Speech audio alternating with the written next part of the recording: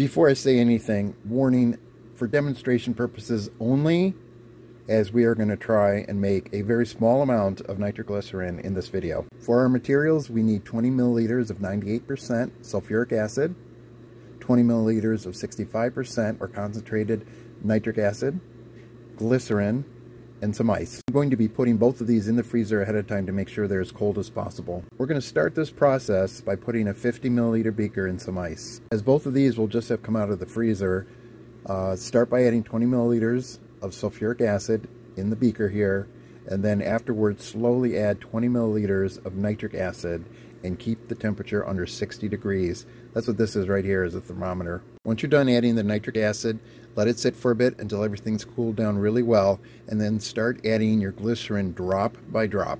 Once you start dripping the glycerin into the solution here, you'll notice that a substance starts forming that has a different light refraction than the solution right here, and that's your nitroglycerin already forming.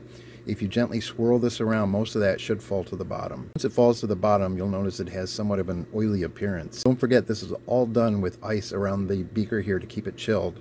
Once you've added your few drops of glycerin and swirled this around, let it sit for just a couple minutes, and then you'll notice that most of this collects on the bottom on one side here, and you can decant the rest of the solution, which is all acid basically, into baking soda and water. Neutralize all the acids and leave just the nitroglycerin on the bottom here. There may be a small amount of acids left on the bottom, don't worry about it, but use a pipette and suck up the nitroglycerin. Do next is put a couple of drops or maybe just a single drop on a brick here, and I'm going to hit it with a hammer. So before we start, I'm going to show you the setup here.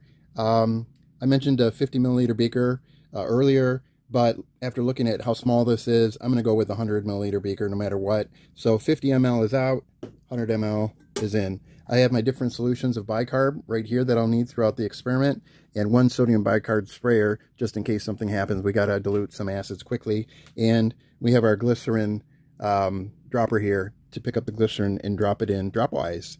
So I'm starting by adding the sulfuric acid.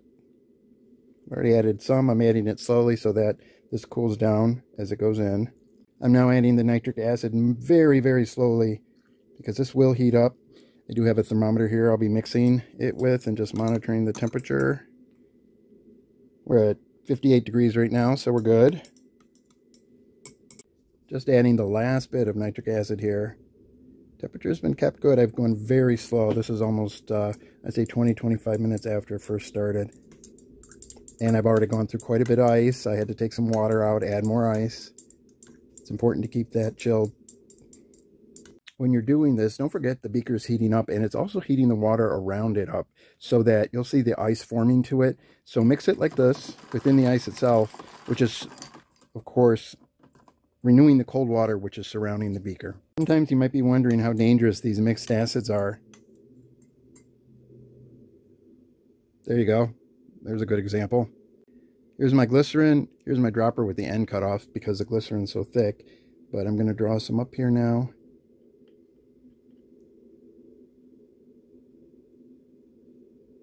Just add a couple drops at a time.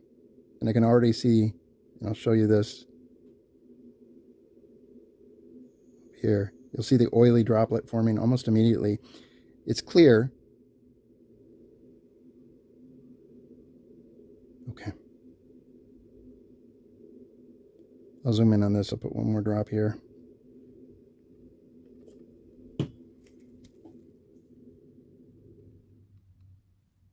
You can see those circles in there, which are the formation drops, which is nitroglycerin. At this point, I'm going to gently mix it again. This is all floating on the top.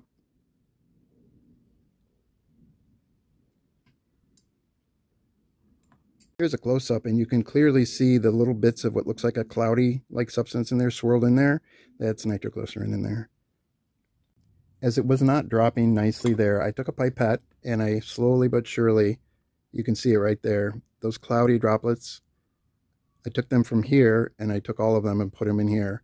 So I'm going to put some of this sodium bicarb in here now. It's going to bubble like crazy, but the nitroglycerin will remain okay as I do this. Once this is done, I'm going to take a little bit out, put it on a piece of paper, and hammer it good.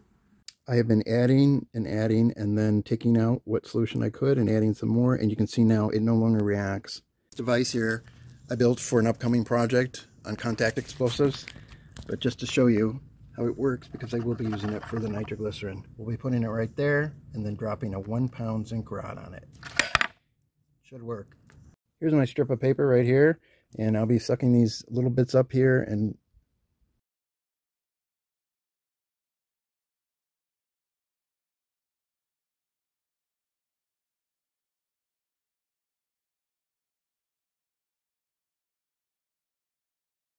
testing the nitroglycerin. 3, 2, 1. Whoa.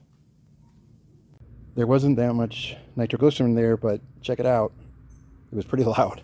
Thanks for watching.